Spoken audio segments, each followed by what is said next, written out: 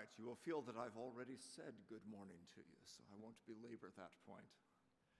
It's a pleasure to move into our first session, and that's signaled by a gathering of the four of us around the table, and we'll be joined by others in due course. This is a session on the dynamo of cities. I think we're going to play on electricity themes for the whole conference. Density, technology, and ideas already on the table with this issue of the density of interaction that is going to make Silicon Roundabout's new building into a cyclotron. The speakers that we have for this session are Dejan Sujic, the director of the Design Museum in London. Dejan was the founding director of Blueprint magazine and directed it for many years, the editor of Domus, and the architecture critic of The Observer.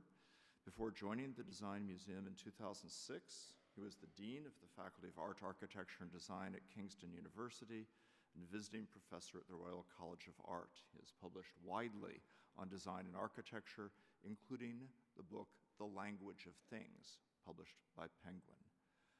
Edward Glaser is the Fred and Eleanor Glimp Professor of Economics in the Faculty of Arts and Sciences at Harvard University.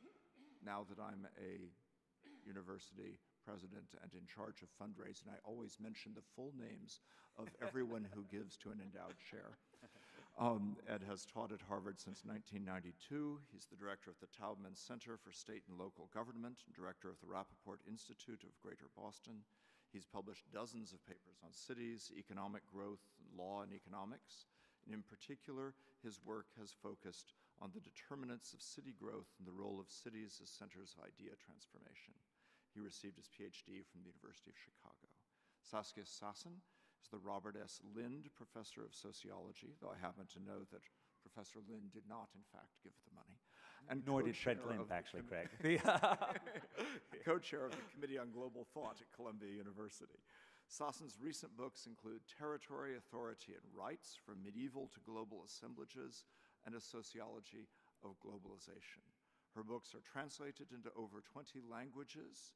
She serves on several editorial boards as an advisor to international bodies and has come straight to us from the airport.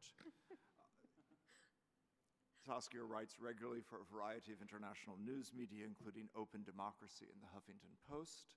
She's currently working on a book to be called Ungoverned Territories, which will be published by Harvard. And we will proceed in this order, with Dan speaking first.